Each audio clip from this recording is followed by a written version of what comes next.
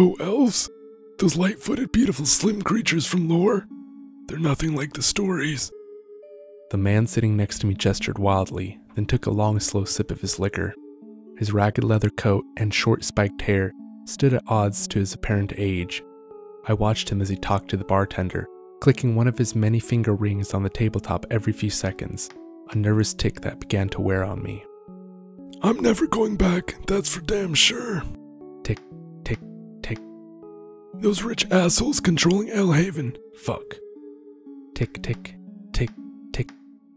I pushed the dark hair out of my eyes with a quick swipe of my hand and turned to him. Hey man, do you mind? That's getting kind of annoying. I gestured to his hand as he clicked it on the countertop again. Tick, tick, tick, tick. Make it a habit of cutting in on other people's conversations, you skinny-ass kid.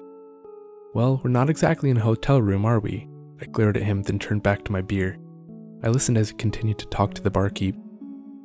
I'm somewhat of a renegade, a bad boy, as the ladies would say. The bartender snorted and continued cleaning the glass he'd picked up a second before. I glanced at the second man again, taking special note of his teeth when he grinned. I shivered. He'd filed them down to sharp, cat-like points. Would you believe there are entrances in a lot of major East and West Coast cities? Yeah, the Alvar own a cave that they turned into a sort of port of entry for the different races. Tap, tap, tap, tap. Right, replied the bartender. You don't know the half of it, Benny. Tap, tap, tap, tap. Chuck, for the 10th time, my name is Chuck, or bartender. All right, barkeep. The man held his hands up in surrender. You don't know the half of it. 3/4 of the homeless population are literally just glamored races, trying to make a new living outside of Elhaven. Tap, tap, tap, tap. I glanced at the man a few seats down. His shoes had taken the place of the ring. I sighed. The man pushed his empty cup toward the barkeep and motioned for another one. You got money to pay? You're 13 drinks down and I still haven't seen anything. The man fished into his leather satchel he wore at his waist and produced a few golden coins. Is this enough?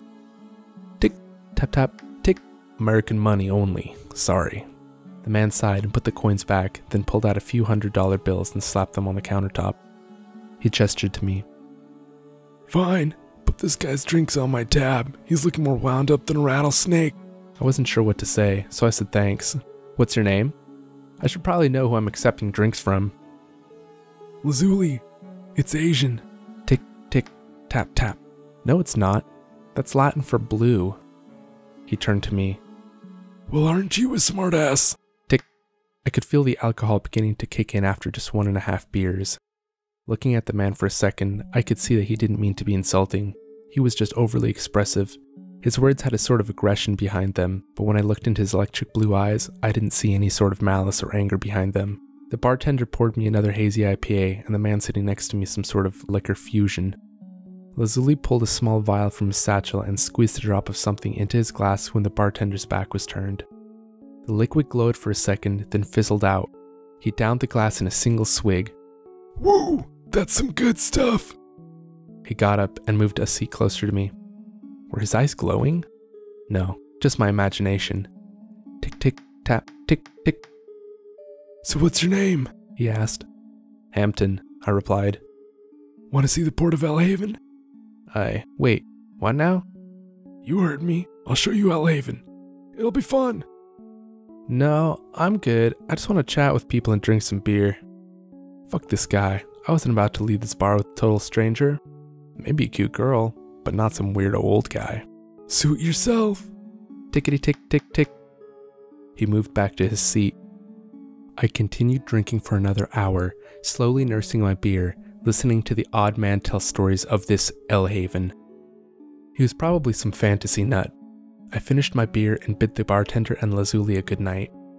At my car, I fumbled with my keys and unlocked my door. Tick tick tick tick. I whirled around, coming face to face with Lazuli. Are you good to drive? Fuck man, don't sneak up on me like that. Don't touch my car, it's a rental. I hadn't heard him make a single noise. I was alone. Then suddenly, I wasn't. I'm not some asshole that gets sloshed and drives. I had 3 beers and food. I'm good. Lazuli put his old hands up in front of him, finger rings glinting in the parking lot's street lamps. All right. Just checking to make sure. Have a nice evening. I watched him walk back inside. My heartbeat settled back into normal rhythm as I took a deep breath and slid down into the seat of my rental. I buckled in and drove off. I set maps to route me to my hotel. I wasn't a party animal like some of my peers that worked in finance. I checked the time and saw that it was 8:30 p.m. Perfect. I hated going to bed late. It always felt terrible trying to get up early after a late night. Arriving at the hotel, I walked up to the front desk ready to check in. I pulled out my driver's license and set it on the counter. "Hi, I'm..." The man ignored me and I glanced around but didn't see any other customers. He wasn't on the phone. Instead, he held a thick novel. "Excuse me, I'd like to check in." I'm almost at a good stopping point. I waited for a few minutes. "Excuse me." The man held up a finger, not looking up from his novel. I felt anger course through me quick and fierce. I slammed my palm down on the counter, startling the attendant. I said, "I'm ready to check in." I was surprised by my outburst. The alcoholic beverages must have affected me more than I'd realized, or maybe something else had me on edge. The man behind the counter glared at me. "Fine. Name, please?" "Jeremiah Hampton." He slid a piece of paper over to me, which I signed. "Here's your key, room 308. I took the elevator up to the 3rd floor, proceeding to room 308. The green LED winked at me as I presented my keycard and pushed inside.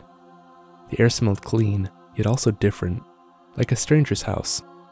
I rummaged through my small travel suitcase and changed from my 2-piece suit into some exercise shorts and a loose-fitting t-shirt. I put my phone and wallet on the nightstand next to my bed. Feeling slightly restless, I dropped down and did a couple of push-ups, then sit-ups. Well, I guess it's time for bed. I flicked off the lamp next to the bed and listened to the silence.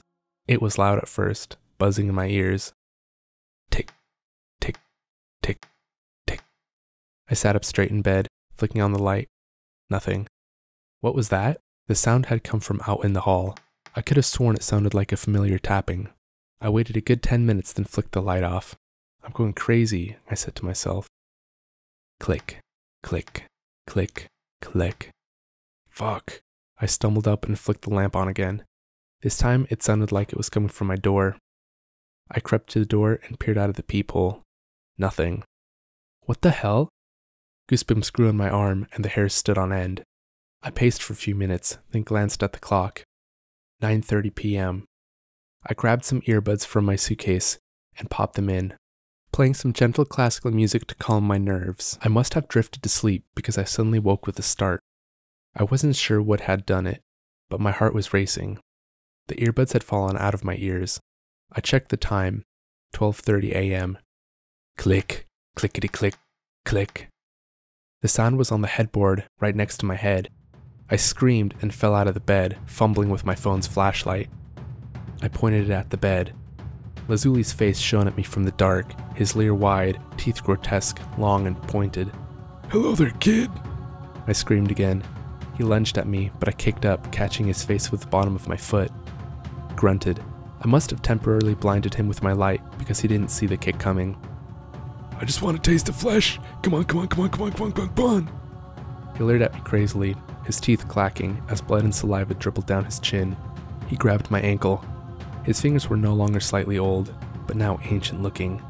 The rings on his fingers were loose and clinked together. In a dim part of my mind, I was amazed that they didn't just fall off. He pulled me to him in an effort of strength and sank his teeth into my calf. Hot, burning heat, then pain.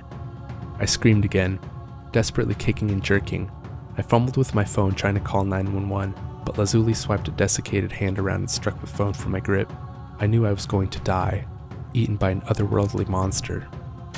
Suddenly, the door exploded inward.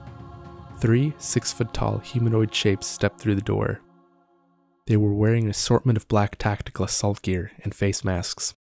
Cautiously, they shone gun-mounted flashlights into the room. As soon as the light touched Lazzuli, they stopped and took a defensive stance just inside the door. As soon as the light touched Lazzuli, he let go of my leg and dived behind the bed. I rolled away from him and began crawling toward the SWAT team, for that's what I thought they were. They opened fire on the bed. The guns made soft sounds, and I heard yelps of fright, then Lazzuli's voice. "I have a hunting permit. I'm permitted." Lazuli Elikin, this is Subjugation Elvar Bravo. Surrender immediately or feel the full might of justice. One of the team grabbed me by my good arm and dragged me out of the room. The other 2 people advanced into the room, spraying suppressed bullets at the place Lazuli was hiding. I tried looking into the room, but the person in front of me slapped me lightly. Eyes forward. How long since you were bitten? How long since you were bitten? The woman said again impatiently. Her commanding voice left me no choice but to answer. I gasped in pain as she picked apart the ruined tatters of my pants leg. A few seconds before you came in? Does he have rabies or something? No, but our bodies carry different bacteria and virus. Who knows what they will do to your system? Wait, what? This is gonna hurt. She pulled a thick tube from her vest and thumbed a button on the back. I saw a set of very long needles shoot out, then back in. Wait, no, I don't need that. I tried to crawl away, but she just leaned forward, put the tube to my ass cheek, and hit the button. I'm pretty sure the needles hit my pelvic bone. That's how deep it felt like they went. I yelled again, but a second later, the sting was gone. From inside the room, gunfire had ceased. In its place, the sound of scuffling and blows repeatedly striking someone. What's happening? I asked the woman standing guard at the door. You're unlucky, that's what's happening. A thump and then silence. I glanced at the woman, then heard one of the kill team inside speaking. Elvar Command, we have contained the target. I repeat, target neutralized. The woman next to me called into the room. What do we do with the human here? He was bit, right? Yes, sir. Bring him with. I looked up just in time to see the butt of a rifle explode stars into my vision.